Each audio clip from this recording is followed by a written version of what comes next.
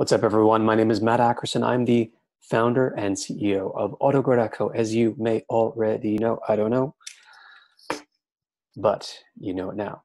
So in this video, we are going to go over 3 great examples of landing pages from billion-dollar companies, and we're going to see what we can learn from them and what can you take from those learnings about what they're doing right, about what they can do better, what they maybe have done wrong, and apply that to your own landing pages. And perhaps if you're looking to create a new landing page right now, you can take the lessons and immediately apply them. I'm going to keep this very specific and actionable. So come along, let's jump right into it. So having a great landing page is like having your own personal salesman, just on staff, on call, available 24/7, just working all the time to greet and move prospects towards buying automatically. Just imagine kind of like a personal shoppers. You say that you have your own store, and that person is just standing by the entrance waiting to greet prospects. Hey, how you doing? Hey, how you doing? Hey, how you doing? And but they don't just say hello and welcome to Walmart or whatever retail store maybe comes to mind with this analogy. But they walk them through the whole sales process, and they talk to them about what is being offered. They try to anticipate all their common questions. And yeah, it's never going to be as effective as actually having a person to have a conversation with in real time to get all the information that you need. In some ways, it's actually better because they can skim and scan on the landing page. All the information is right there. And it can't be totally personalized, but that's the benefit to having an effective landing page. And these examples that we're going to go over right now are from billion-dollar, very successful companies. Some of them used to be startups up until very recently, but they're a little bit more mature these days because they've been around for a little while. All right, so the first one that we're going to go over is the Airbnb hosting landing page. All right, so here it is. You can see here that the headline at the top, super focused on what people care about and why they are looking to host their Airbnb, their apartment or home on Airbnb in the first place, which is money. All right, so people want to earn money by renting out their space. And notice how they don't say, for each time that you rent it, you can earn up to $50 a night or $70 a night. They actually take the bigger number, which is to extrapolate it on a monthly basis. All right, and that's actually more appealing, right? Because when people think of their income typically and expenses, I don't know about you, but I certainly think about it on a monthly basis. So they were smart to make that decision to orient it in terms of the copywriting in that particular way. They're also personalizing it in terms of the location.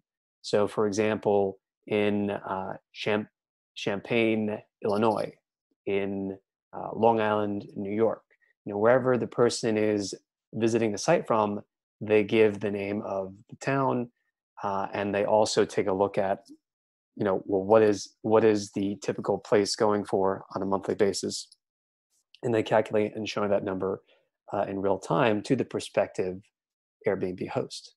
Okay. Notice the imagery too. We have smiling faces, which kind of helps to convey comfort and trust. But along the lines of trust, they also, right here, right off the bat, we've got your back. We've got a $1 million property damage protection, another guarantee. Because what's the biggest, fear? And fear, by the way, is one of the top motivating forces for why anyone does anything, right? It's some masters of persuasion that I have studied and that I've read, they describe it as, if you're thinking about the different things in terms of persuasion, it's at the top. Big fear would be number 1 at the top. Identity would be number 2. Little fear would be number 3. Aspirational type of selling would be number 4 on the ladder. So, and what's the biggest fear that people have as potential Airbnb hosts? Well, they don't want their stuff damaged. They don't want their apartment damaged. Okay. Some years back, I was actually an Airbnb host. I was living in Brooklyn, New York, and I just wasn't there all the time. So I said, $1,000 a month extra income sounds great to me. And so I did it, but I'm speaking from experience. I was motivated by, all right, I don't want anyone to damage my stuff or damage the apartment. So that's definitely speaking to the audience, and their specific need there. Uh, Notice also how there's not a ton of copy. And this is a success pattern that I've been noticing across a number of different websites over time. And I think that there's something to be said about simplicity and kind of, I don't know, there's like a sweet spot in terms of the amount of copy and the amount of design elements on a page.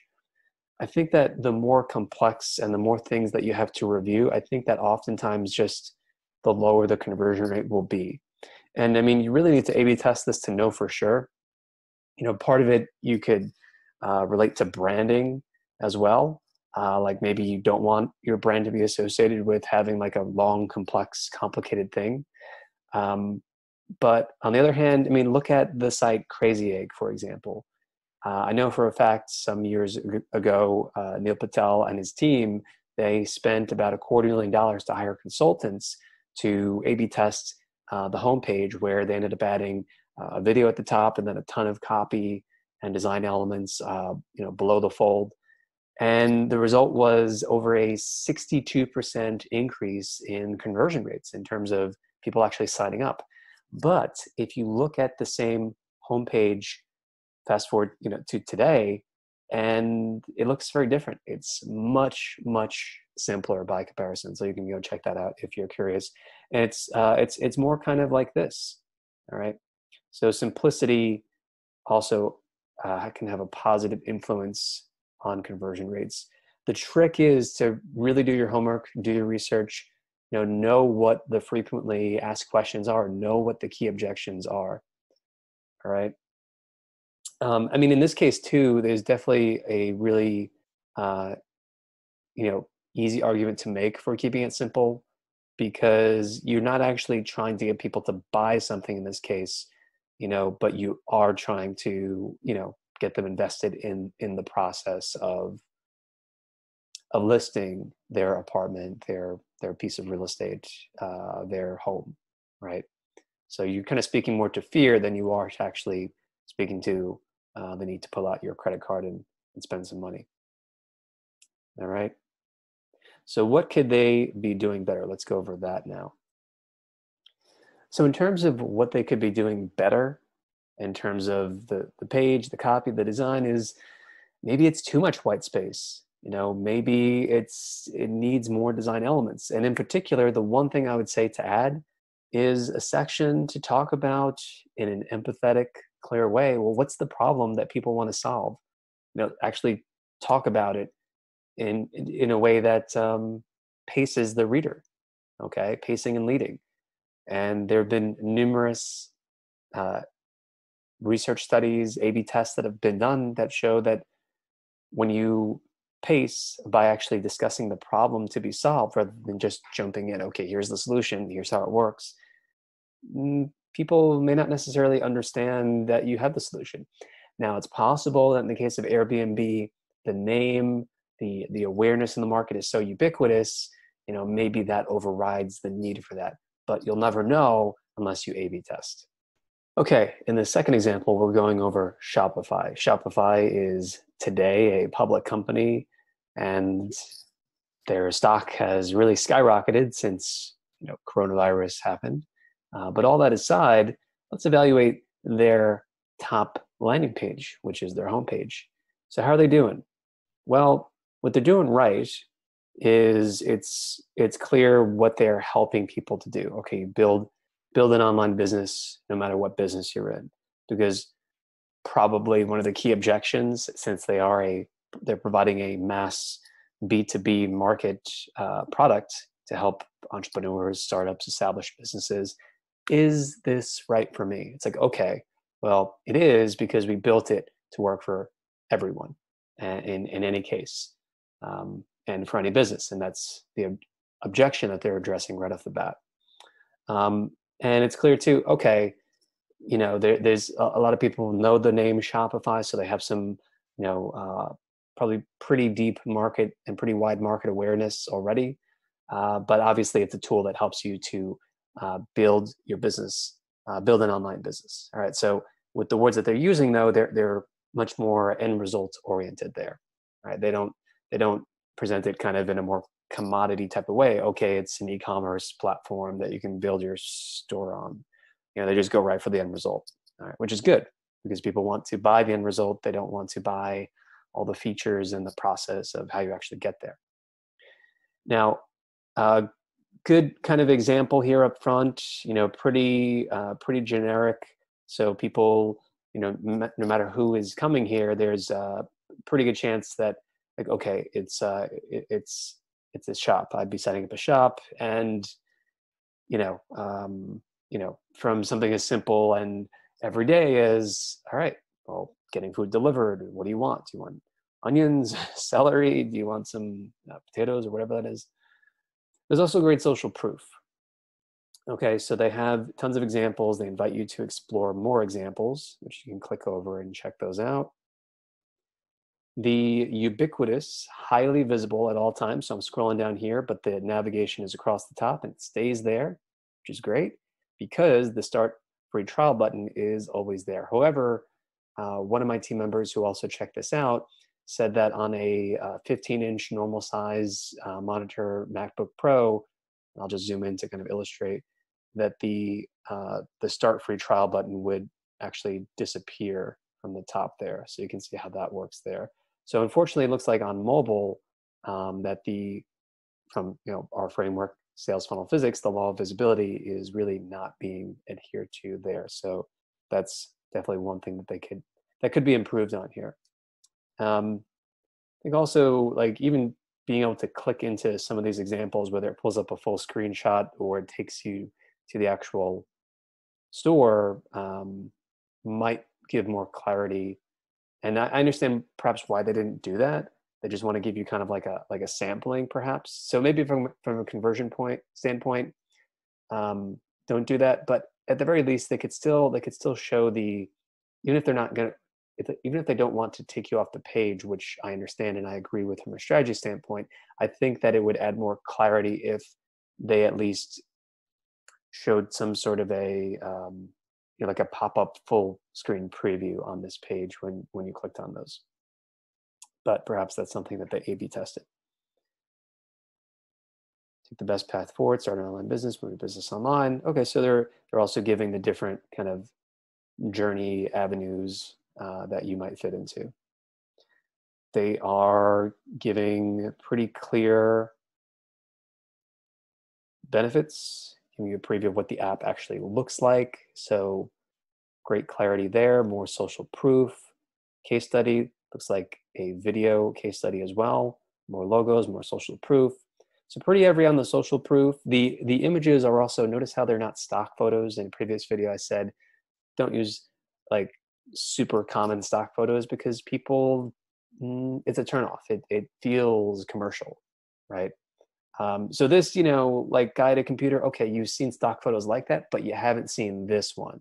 They probably either paid for the exclusive rights of this photo, or they had someone sit down at a computer and they custom shot it, so they own all the rights to the photo in either case.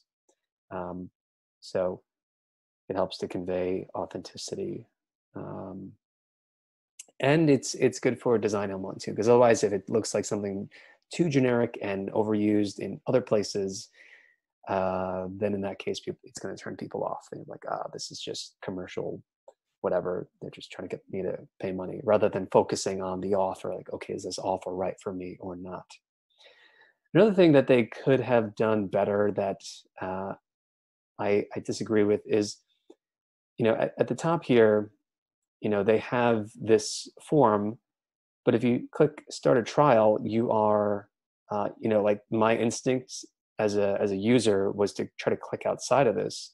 I didn't even see until just now this X over here, so that I could actually go back. So I think that A/B testing the ability to easily get out of it, because I had to refresh the page, and therefore I felt actually locked into this. And that's actually, that can be a conversion tactic as well. For example, removing links from pricing pages in the navigation and the footer has often been shown to increase incrementally your overall conversion rates because it focuses people attention. Okay, do I want to fill out this form or not? So it's very, it's it's likely that this would increase conversions, but you know, you have to make sure that you're looking at the right numbers for it if this is something you're A/B testing, because it may increase conversions of people who are on the site the first time, but what about repeat visitors and kind of like across the lifetime of people visiting the site? It might actually have a net neutral or even net negative impact. So it's so important to be aware of what you're measuring when you're testing these different elements. But again, what's the most important things that are working are the offer, high visibility for the offer as you move down the page, a lot of social proof, a lot of clarity without the text feeling overwhelming at all. So again, like the first example with Airbnb, light on the text. It's good. It's persuasive. It's clear enough to get you interested. And their offer is free. It's a 14-day free trial with no credit card required. So now we're going to move over to ZipRecruiter. Let's check out ZipRecruiter and what's working, what's not, what they could do better on their top landing page, which is also like Shopify.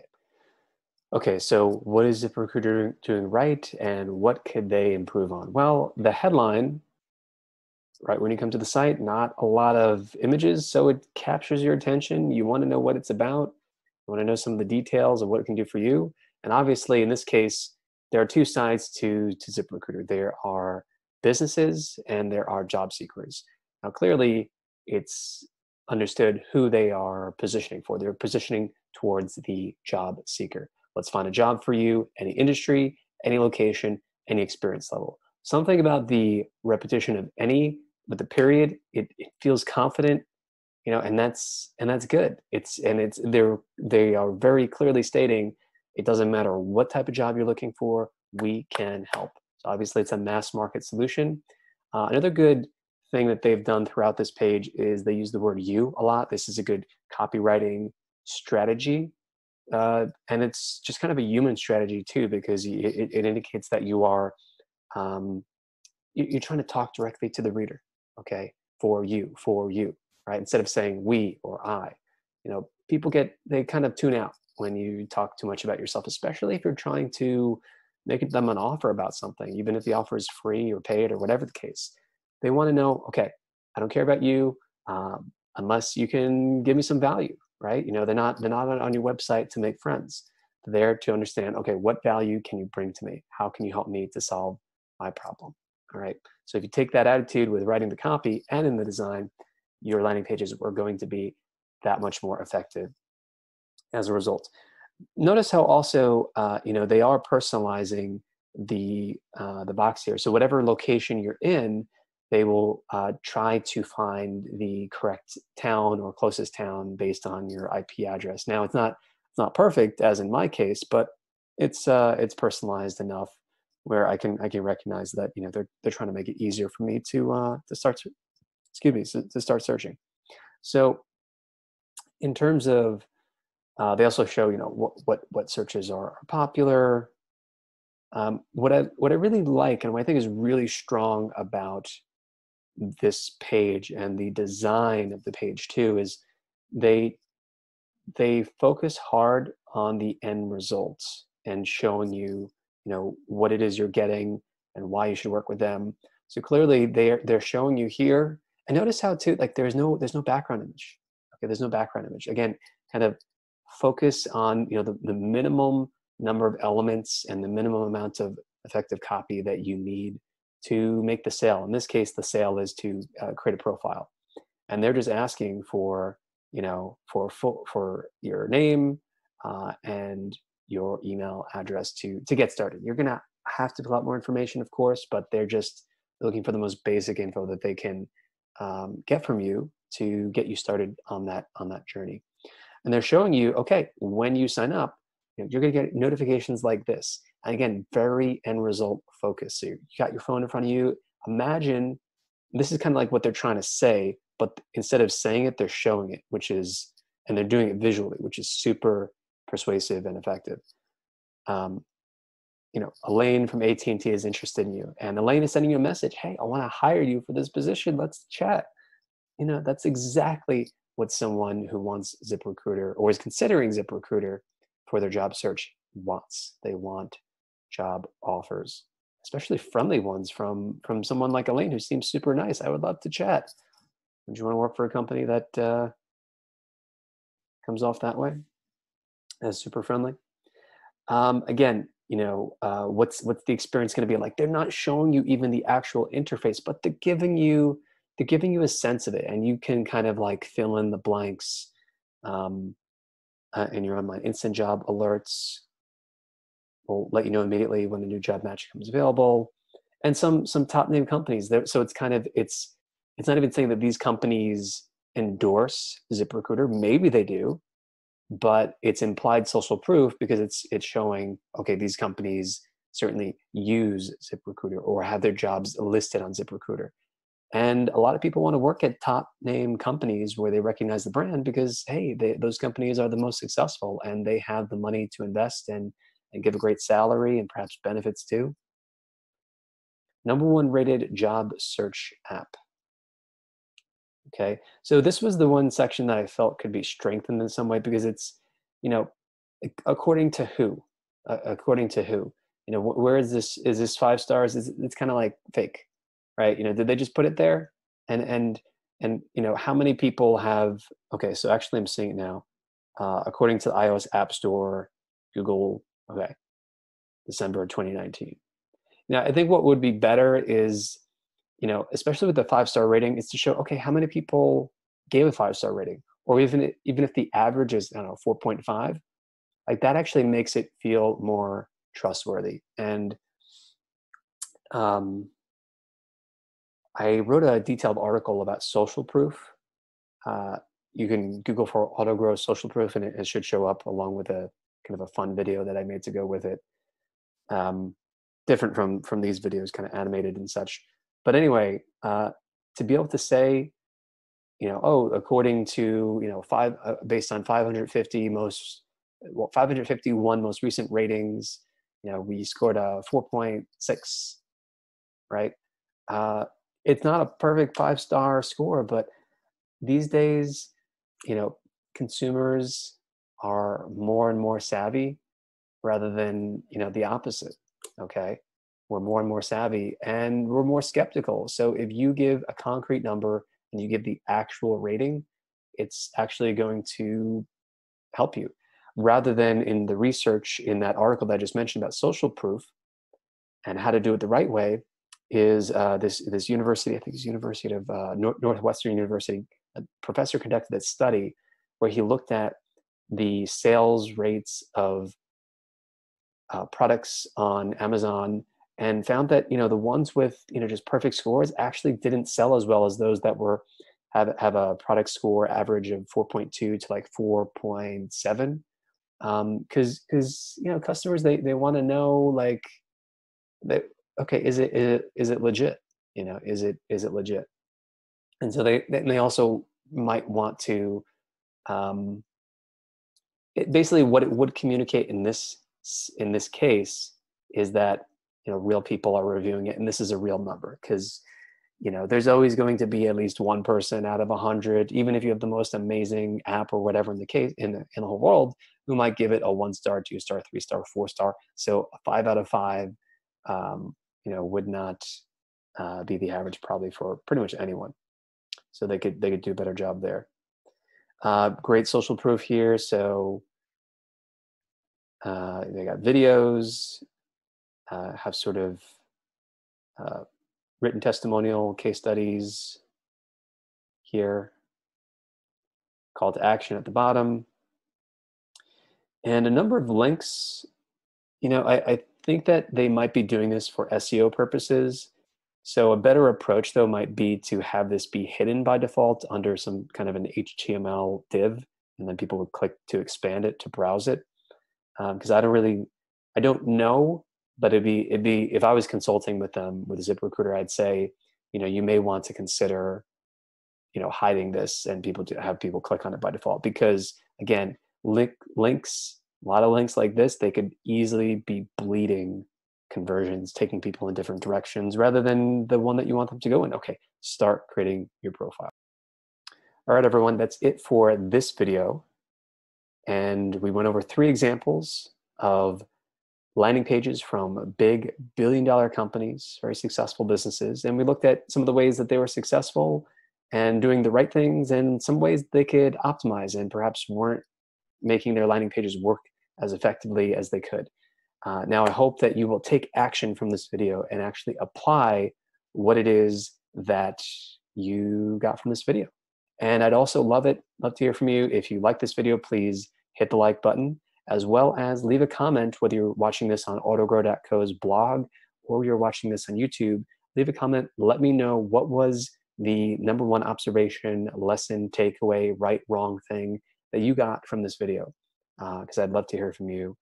And in addition, if you are interested in creating or optimizing your own landing pages, or even you want to build an entire sales funnel, a website, ads, check out autogrow.co, because with Autogrow, that's this company right here, autogrow.co, you can delegate all of your digital marketing tasks without the headaches of hiring, So ZipRecruiter, yeah, they help you to find candidates, for example, like a lot of other sites do, but there's marketplaces out there as well. But if you're a busy business owner, if you're a marketing professional, if you're an agency, it is a headache. You know it, I know it. It's a headache to find really good people that will stay, that you're going to invest in, both money and time. So why not just not do that? Instead, take the easier, faster route, which is to sign up for Autogrow. Because Autogrow is like project management software, but with proven pros already inside, part of the software already inside, copywriters, designers, developers, strategists, and more. And we're just there ready and waiting to get your digital marketing tasks done, to get your digital marketing assets built and created for you, custom design, custom copywriting, anything that you really need, support with app management.